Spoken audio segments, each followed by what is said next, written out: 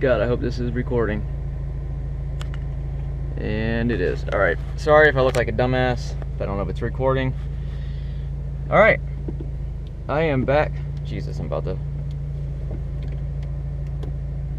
am leaving the dealership for good. The clutch feels really freaking weird. Wow, it feels weird. Very stiff.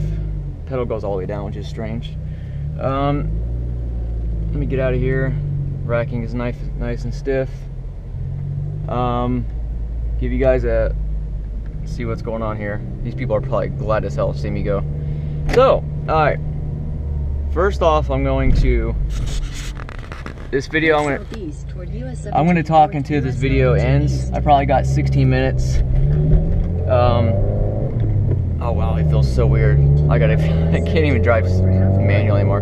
The clutch feels strange, that's all. Wow, it's just weird. I don't know if it's just because it's a new clutch, but it's like it just feels strange. So let's just take some time to get used to it. I'm not gonna get up on it. I'm actually gonna reset the mileage right now to break it in for 500 miles. All right, so basically, I don't know what the last video is I said, but I contacted Subaru of America again, talked to a different guy this time. He was kind of not as polite, and he was pretty rude, actually. He wasn't as nice as the first lady I talked to. So I told him, hey, listen, my car's been there this long. I can't get a hold of anybody there. So he called the dealership, got a hold of the manager, and manager says, give me one more day on it. So Friday comes around, which was Wednesday when I talked to him. Friday comes around, the guy from Subaru America calls me back, tells me, hey, your car's fixed, but they noticed another noise in the back when they're turning and braking, and they're trying to figure that out. If I want, I can go get my car. But I said, well, if it's making another noise, I said, that wasn't doing it with me. I said, what if I get home? I said, it was been there for a month and a half. I said, what if I get home, there's an issue with it? I said, that should be their responsibility, so I'm not gonna go get it yet. So I just basically hung up on him. He didn't seem like he cared, really. So I went ahead and called the manager back. I was really nice to him. I told him who I was. He basically told me that the whooshing noise is 100% gone. Which it is and it isn't. So it is way better. It is pretty much gone. It does it a slight different, like just a little bit. But basically what they did was, because I've had so many calls and texts, and even the girl I think was confused. Basically what had happened was they replaced the racking the second time, and when they replaced the racking the second time, the noise went away. It was the racking that they installed that was defective. So it wasn't anything about grease, it wasn't any of that kind of junk. I was right, it was the racking. Okay, I said they either messed up something or they screwed up something with, you know, or it was defective. But I was right, it was defective. So basically, they were trying to figure out this other noise. Now, this other noise, I haven't heard it yet. Supposedly, he called back after I talked to him on the phone. He says, give me a day or two on it. I gave him another day or two after I talked to him Friday, the manager. He basically tells me again that they can't figure out where this noise is coming from, but when the guy Nate comes in, they're going to get all ears and eyes on it and figure out what's coming from. So he calls me 8 o'clock this morning, or 8:30 this morning, tells me that this guy Nate has been chasing a ghost. Basically, the manager is very, very nice, but obviously this mechanic, I'm sorry, I don't think he needs to be there. This mechanic was freaking out about a noise that he was getting when he was stepping on the brakes and turning. Well, anytime you depress the brakes and you let off on them a little bit, you're gonna have a little bit of a noise rubbing. That's what this guy was hearing, and that's what he couldn't figure out. So I think even the manager was a little embarrassed, and the manager knew that the guy did wrong. So he basically goes ahead and he tells me, he says, you know, go ahead and come up here and get your car. I said, all right. And I explained to him about, you know, what was going on with Subaru America and this and that. He says, well, it doesn't matter how long your car's here. He goes, Subaru America's still gonna pay for it. I said, no. I said, I don't know how much you know about the story, but I explained to him how I've been there 4 times over the last 3 years. They keep replacing the throttle bearing. It turns out that my pressure plate was defective. And I said, Subaru was only paying so much. And I said, I was actually quoted a price that was actually wrong. And he goes, well, you know what? I wish we'd have talked earlier. You know what this guy tells me? He says, when you come in, I'm gonna make sure that you pay the price that you were quoted, which was $450 or better. I get up there, I didn't have to pay for anything. I walked out and basically saved. It was, they quoted me, like I said, Subaru America told me at first, you pay $450, we'll pay the other $900. The dealership here told them the wrong price on parts, so I would have had to pay $800. After I told the manager that, he says, nope. He goes, as long as we had your car, and he goes, all this mixed up, and he goes, I'm just sorry it took so long. He goes, all the problems you had, he goes, I'm gonna make it better for you. I didn't realize when I got off the phone, he told her just to bill it, like just to cash it out. I don't have to pay for anything. So I text her on the way here telling her, hey, I'm on my way to get the car. She goes, Jason called you? I said, yeah, he called me.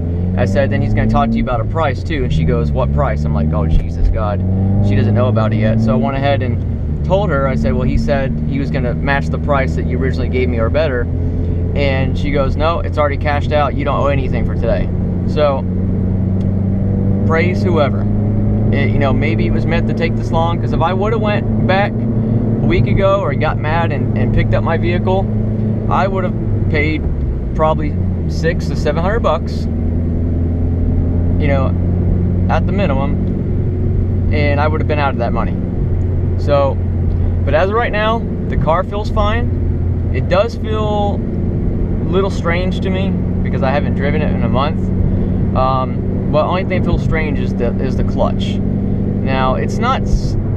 It's kind of stiff a little. I guess if I go to take off, I have to rev it up a little bit better, or a little bit higher than I normally would. Before I could just take my foot off the clutch, and it would start to go a little bit. Now it doesn't do that. But now whenever I go push my clutch in to basically shift gears, I have to push I just feel like it goes down further and further. I didn't do that before. I don't know if that's good or bad. So, but they did replace, I haven't looked at the papers yet, but I know they replaced the pressure plate, the flywheel, the clutch with the 2018 upgraded clutch, the bearing, something else, and then they redid the racking for the second time. So they basically did almost $3,000 worth of work.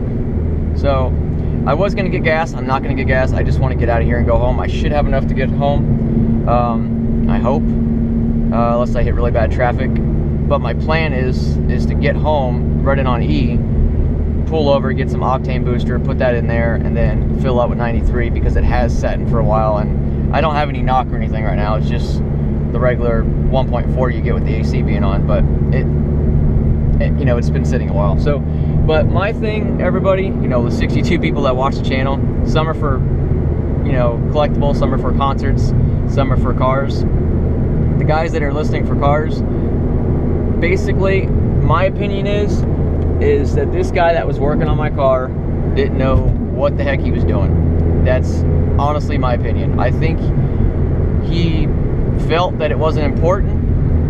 I guess the noise wasn't important with the steering rack. It took me getting a hold of Subaru twice and getting a hold of the manager for them to go ahead and replace the racking and do all this stuff for him to take it seriously. I haven't heard any noise back there. I don't know what he's talking about. I'm not saying it's not there, but when I get closer to home, I'll listen for it. But as of right now, I'm not going to come back up here unless something catastrophic happens with the car within 60,000 miles. So I got a good 13,000, 14,000 left before I reach that. It's going to be a while. So, yep, that's it, I guess. Is that a, no, it's a Lancer. It's not a real Evo. But I'm not going to get up on the car, like I said. I'm happy to have it back. I'll do a walk around with the car when I get home. I'll check everything out, check the oil. It has sat there for a while, so I don't... They did clean it. It doesn't look clean because I threw everything in here, but it smells weird, I'll tell you that. So, yep, that's it. I feel like I should be saying something else. I am kind of ecstatic that I didn't have to pay for anything. That was a good thing. My other half just lost her mom the 12th. That's my mother-in-law. So, you know, we're dealing with, you know, different things right now and stuff, and I don't know. So it's just one less thing that I have to worry about. I don't have to pay out of my pocket right now to pay, you know, come up with that much money. That's it. So the only time I will turn this back on is if for some reason I hear some horrible noise, just to document it. But as of right now, she seems to be doing good. But I will put that octane booster in. I've never used it before.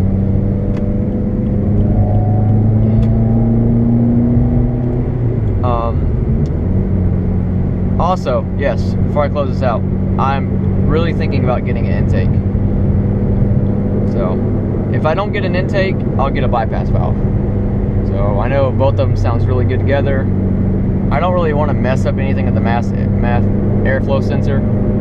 So, I may, and I am in Florida, I know people have gotten away with intakes here, but I've heard good things and bad things about them. I don't know if they really make a difference by themselves, but maybe with the tune and the exhaust they may do a little bit. I know they sound badass. So, and I had one with my old cars, so they do sound great. But I'm really thinking about either getting a bypass valve or that. The bypass valve, just because that straight up you don't have to do any type of tuning or anything like that. And I looked quite a bit of videos up. It looks like there's a little bit of work involved replacing it. Look at this guy. What the hell? Look at this guy. He's that impatient he couldn't wait 2 seconds. I'm so glad that squeak is gone too on my pedal. That's just amazing. We will see how long this lasts. I'm not trying to be negative, but hopefully that pressure plate was causing all my trouble. They said I needed a new clutch. I really don't know if I did or not. I mean, I doubt they were lying about it, but the guy wasn't the brightest gentleman ever. So if I did need a new clutch, I'm sure I'll find out down the road when I actually break this in and I start flooring it and getting up on it. Because there was a couple times where I did drive it and I would kind of like gun it in 3rd or 4th gear, and it wasn't like it was slipping, but it did feel, it didn't look right on the RP, like with the speed. It looked like the speed was just sitting there and the RPMs were raising higher a little bit, so that may have been a sign of it. But it didn't do it all the time, so I really never thought anything about it. But I am closing this out, gang. Forgive me, I'm gonna block you out for a second.